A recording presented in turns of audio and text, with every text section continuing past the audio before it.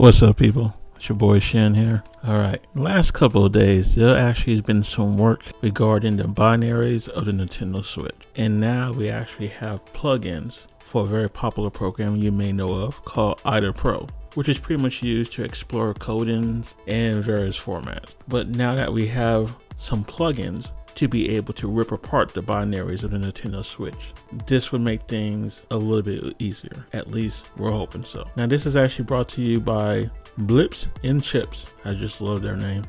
The work is done by someone which I'm not going to say their name to because there is probably no way I'm going to say it correctly though. But I will put a link in the description to their Twitter page. That way you can show your support and you can get updated. You can also be able to download the plugin yourself, be able to try it out, give some feedback, and let us know what you're able to do with it and what you're able to discover with it. Alright, know it's been a long time coming, but I always try to keep y'all updated. And this is Shin, I'm out.